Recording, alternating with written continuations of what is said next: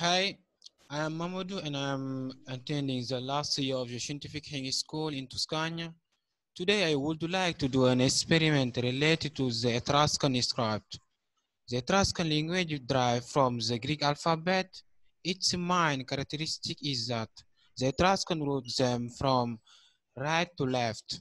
The numbers are similar to the Romans one, but they wrote them upside down. Now let's go back to the Etruscan reading with my teacher Mariella Gentile and try to read some words together. Hi Mariella Gentile, I'm an art teacher. Now I'll show you Etruscan alphabet. The Etruscan didn't have all the letters in the alphabet, but for example, they didn't have the letter C. They use the letter P for the similar sound. This is the sound of the Etruscan letter P. The same for letter D. They use the T and H, and this is the Etruscan symbol. Then they didn't use letter G, they use C and H, and this is the symbol. They didn't have O, they use U. This is a Etruscan alphabet. You can see the A, C, E, F, H, K, I, L, M, N, P, R, S, T, U, V, Z, F, T, T, H, and we have, all right, okay. We had some problem, I don't know. Yeah, okay, let them go. I think they'll sort it out in a minute. Right, in the meantime, let me give you these. In this moment, we haven't seen, we can't see all the connection. We haven't connection. I don't know if they are online. So just can you write if you are online, please?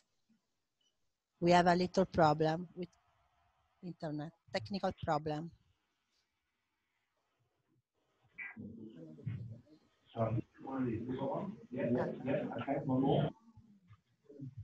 Leonardo,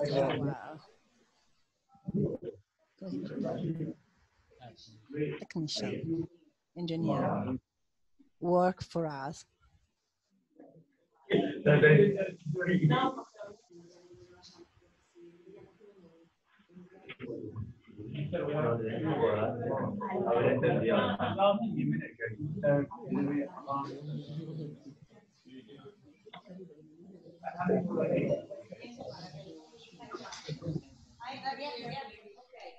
It's okay? We are online? Okay. I said before that this is my name in Etruscan, Mariella. The Etruscan, right from right to left. And for example, I have the same name in Etruscan for Mamadou. And now I'd like to write in Etruscan a name like Ashley. Ashley, this is for you. Ashley, please give me your attention. Okay, Ashley, this is your name in Etruscan language. Thank you. This is for me. This is Ashley in Etruscan language. Okay. According to this lesson, at home, try to write your name in Etruscan as homework assignment. So let's leave our city, our town. Ah, okay. Right, just a moment. This is Ashley. This is for you in Etruscan. When you come in Italy, this is your name. Oh, lovely. Thank you. Yeah, right.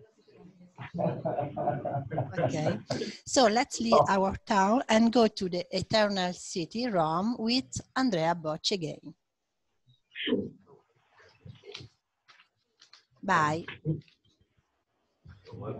Leaving 1 hour drive from Rome, we couldn't avoid taking you to the Eternal City, where Roman history passes through its squares. Piazza di Spagna, in English known as Spanish Steps, is one of the most famous pictures of Rome. The square takes its name from the Embassy of Spain.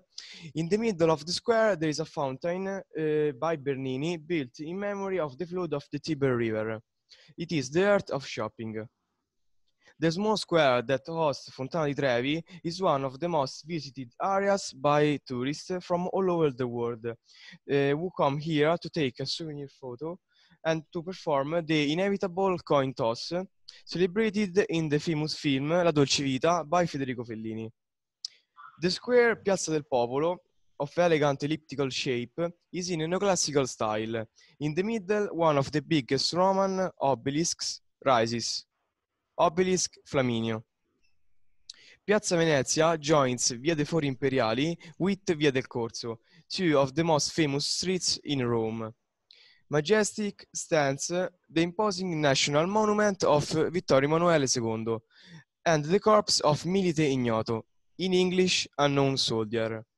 And for this reason, the monument is also called Altare della Patria. In the past, Campo de' Fiori Square was used for capital executions, and here is the big bronze statue of the philosopher Giordano Bruno, sentenced to death for heresy and burned alive. Today is the square of Roman nightlife.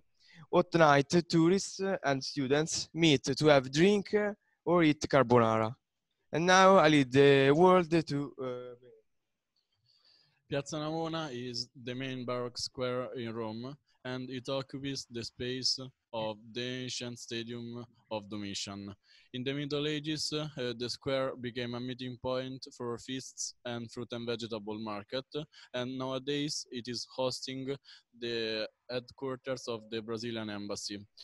Pope Innocent X commissioned the wonderful fountain to the most important artist of his period, Gian Lorenzo Bernini. The fountain has then become the symbol of Piazza Navona. Four white marble statues represented the four biggest rivers known, the Nile, Ganges, Rio de la Plata, and Danube. The Nile has a veiled head as its springs were still unknown. The Ganges is represented with an old man with a walking stick, as it represents that the river was easily navigable.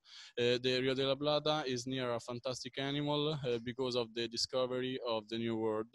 And finally, the Danube has a horse next to him, as it represents the old continent that is Europe. And now I leave the chair to Alessio. So now let's go through the core of the Eternal City. Let's go through the Pantheon. The Pantheon, which name means the Temple of All Gods, is a building located in the ancient Rome, which was devoted to all the divinities. The square in front of the temple is called the Piazza della Rotonda. And last year, for example, the Pantheon was visited by over 6 million people. The Pantheon is also the most beautiful temple of the Imperial Roman age, and its dome is the masterpiece of the Roman technique, which is also the secret for his 2000 years of history.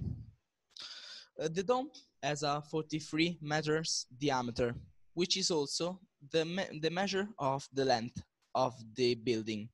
And thanks to these perfections in the measures, we can say that the Pantheon contains an ideal sphere. Inside of it, you can feel like levitating. Looking up, we can see 5 rings and 28 coffers. 28 is a symbolic number for Pantheon. Indeed, for mathematicians, it represents the perfection, while for architects it represents the divine. Now let's go through another part of Rome with Altea.